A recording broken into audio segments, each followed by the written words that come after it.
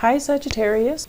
So I have about 5 messages that are coming in for you guys. First of all, I see some of you taking a trip physically. I do see the eastern direction from where you are currently living. Okay, so I'm seeing like you're going somewhere where there is, they say like bogs or swamps or an area that has like, higher levels of humidity.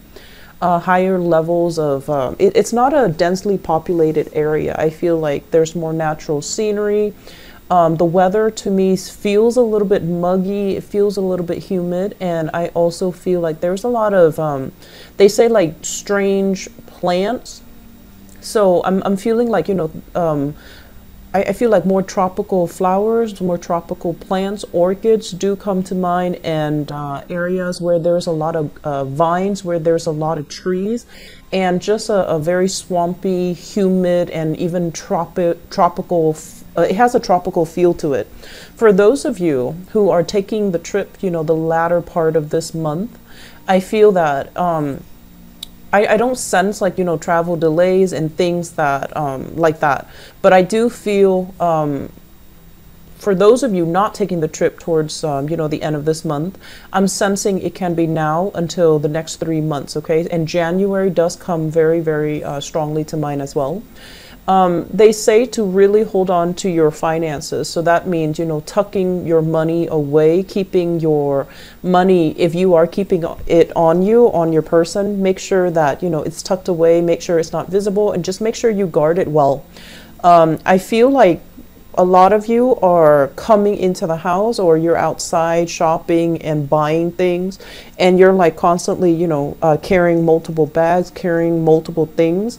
And then things get misplaced, things get lost very, very easily. So just be careful, you're not like wasting your time trying to find things or misplacing things, leaving them at the stores, because your hands are constantly, filled with bags, filled with personal belongings, okay? So just be careful about that. Personal belongings, money, wallets, purses, just make sure that, get a fanny pack if you need to. Keep everything consolidated, keep everything on your person in one neat place so that you don't misplace things, okay? So you might be a little bit more forgetful the next 2 weeks, and I just want you to, cover your bases. I'm feeling gifts of financial resources coming to you to another person. And I feel like this is somebody that you care about. You want them to be okay. They're not soliciting you for money at all, but I feel like it's a kind gesture. It could be the holiday season too. So there's like a lot of gift giving. There's a lot of exchange, but I see more of it coming from your end towards other people. And I feel like you want the other person to have a good time. You want the other person to have the means to do whatever it is that they want to do. So I do see quite a generous offer of, financial resources, assistance, and things like that coming from you to another person. And especially if you have children, or if you have a lot of children in your midst, nieces, nephews, godchildren even, I feel like there's a lot of like a generosity bestowed upon them from you.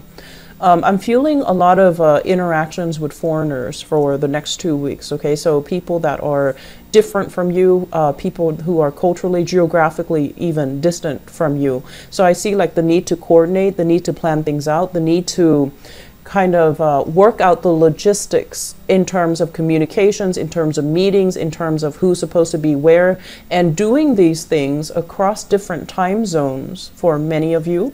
And you're doing it successfully, so I don't see blockages and things like that. But I also feel as well, this is the month where, if you've worked really hard, your whole life, or even the rest of this year, I feel like this trip is going to be a wonderful decompression type of a stage, okay? And this is, during this trip, I feel like you're going to be a little bit more lenient and lax with your spending, and you want to use it to buy your peace of mind. You wanted to use it to, to make you just to be able to buy things and to have things that you've always wanted. I feel like you're not going to be skimping on money. You're not going to be stingy with the spending. So I feel like you just want to have a good time. You want everyone to be happy. You want everyone to be taken care of. So there's a lot of generosity, buying things for family members, giving things, toys, money, whatever the situation is. But I don't feel like this is, you know, because of the Christmas time frame. I feel like it is an energy that extends into, you know, January, February, and so it's going to continue to extend. Okay, I see heavy interaction here between you and an air sign. So air sign, Aquarius, Gemini, and Libra. And when it comes to this air sign, I'm feeling as if you don't want to tell them all the details. It's like they're asking you a lot of questions. What are you going to do? What are you going to, where are you going to be? And things like that. So it seems to me like they want to work out some logistics with you. And I feel that for some of you, you might be a little bit hesitant about giving them all the details. You might be hesitant about, you know, fully disclosing what you're up to, what you're doing, and who you're with. So I feel like there's like a distance. You might be trying to distance yourself, or you might be trying to, you know, figure out like, how do I just give them information on a needs to know basis rather than telling them everything. And I'm also feeling as well, when it comes to your overall financial situation, there's some, they say like disclosure. So I'm seeing some of you with the actual, you know, disclosure statement, how much you're making, how much you're paying, how much is allotted towards certain things. So some of you might be doing that as a part of your, you know, routine work, where you're disclosing to other people how much money is coming in, how much money is coming out, how much money is being retained. For others, I feel like somebody's asking you this information, like an accountant, even a lawyer, a human resources personnel from like a job.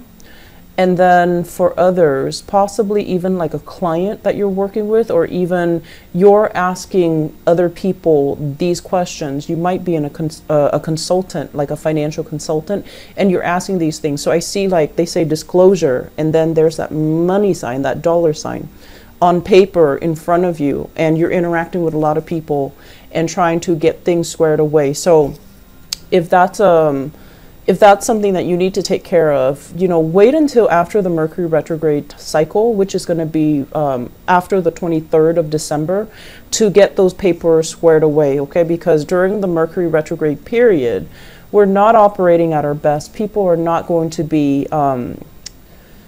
they're not going to be as careful, okay? So that's when Mercury, the planet that facilitates communication, the planet that facilitates contracts and getting things, you know, all squared away, dotting your I's, crossing your T's, that planet just kind of disappears. It retreats from us. And so we're going to have to push extra hard in order to get these things squared away. So if you can wait until after the 23rd, even after Christmas, the 25th, it might be a lot better for you guys, okay? So if you are worried about these financial disclosure in terms of taxes, in terms of employment, in terms of, you know, speaking to a lawyer, speaking to a judge about anything related to financial disclosure, I don't feel that any worries right now is going to manifest in, you know, worst case scenarios. I feel like if you're worried about it and you're just like, I wish I could do something about it, there's really nothing you can do. So wait for the fog to lift after that cycle, that retrograde cycle. You also have another, it's a new moon in your sign on the 18th as well. So wait for that to culminate. And I feel like the energy is going to be alleviated, okay? And so moving forward into 2018, the message that I really want to leave you guys with is that financially, things will be okay. Things will be on the upswing for you guys. I see opportunities for creative projects. I also feel opportunities as well for you to somehow access your creativity and bring something forth into the world. New projects that you're doing, new creative endeavors, new publishing opportunities, new opportunities for you to take the stage and do like speaking engagement as well in front of people that might be foreign to you. So you have some really good things coming into the year for 2018.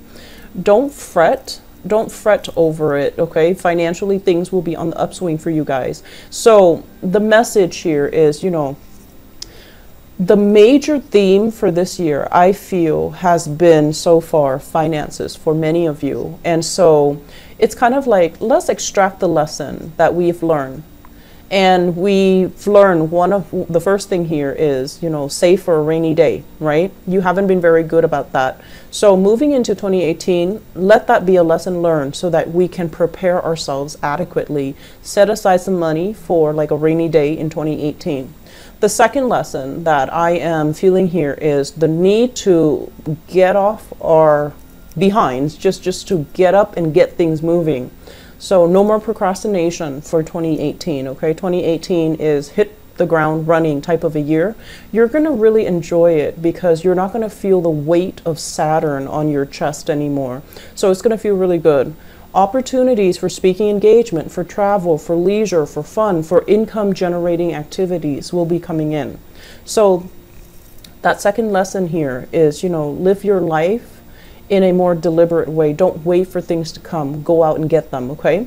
The third lesson that I'm feeling here is needing to clean up your space. Needing to keep your space very, very tidy, very clean, dust-free, clutter-free. And I feel like some of you really need to get into your house. Kitchen in particular, sinks, bathrooms, and I also feel like the basement or the attic if you have storage.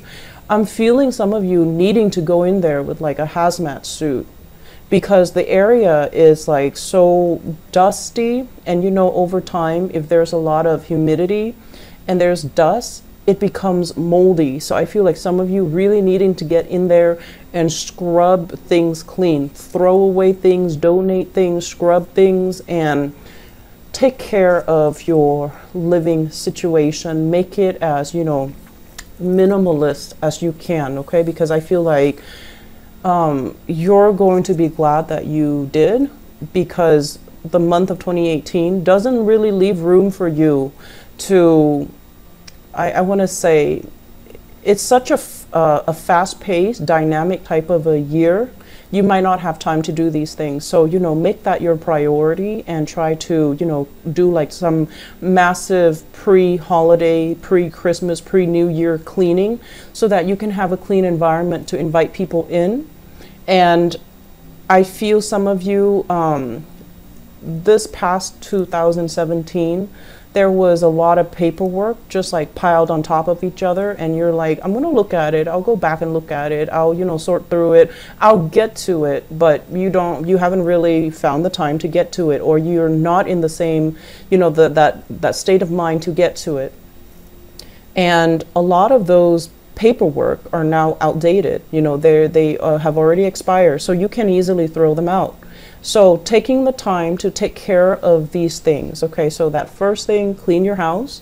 The second thing here is save up for a rainy day. You need to learn to save up for a rainy day so you're not, you know, at the end of the line trying to catch up and you're frazzled and stressed out, okay?